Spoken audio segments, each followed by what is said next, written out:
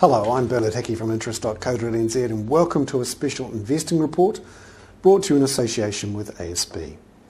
Today we're going to have a look at all these corporate bond issues and whether they're offering enough to compensate for the risk.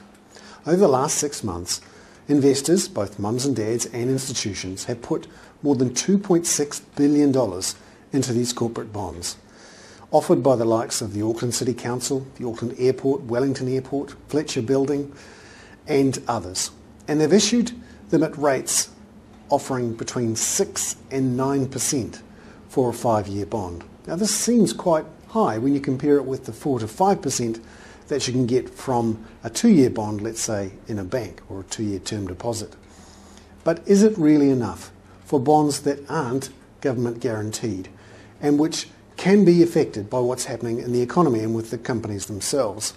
And they have a variety of credit ratings.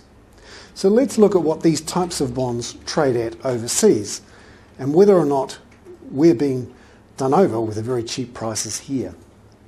Let's look at Australia, where investment grade, and that means BBB minus or better, investment grade corporate debt is currently trading at around about 430 basis points, so 4.3% above the so-called risk-free rate, which is counted as the swaps rate in Australia.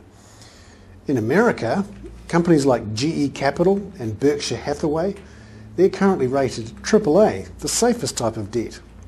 In fact, that's even safer than New Zealand's corporate bond, sovereign bond rating. But the credit default swaps on that debt is trading at around about 500 basis points, 5% above the safest rate. In Europe, sub-investment grade debt, so what's called junk bonds, less than BBB minus, that's trading at 11% over the safest rate. So when you look at New Zealand 5-year swaps rate, in theory the safest rate or the base, that's currently at around about 4.2%. When you add it on the 4.3% that the Australians are getting, you should be getting something north of 8.5%. But if you look at the bond issues that have been done over the last 6 months or so, only Tower on 8.5% and Fletcher Building on 9% have offered more than that. The rest were quite a bit cheaper. Auckland City at 6%, Auckland Airport at 7.25%, Wellington Airport at 7.5%, and Contact Energy at 8%. Those rates looked too cheap. And you've got to remember too that over the next 5 years, most people think inflation will rise and that we're going to see an awful lot of government bonds issued to deal with these fiscal deficits.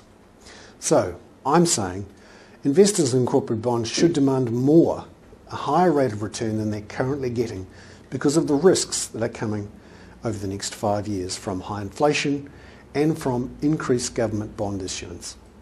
I'm Hickey. That was a special investing report brought to you in association with ASB.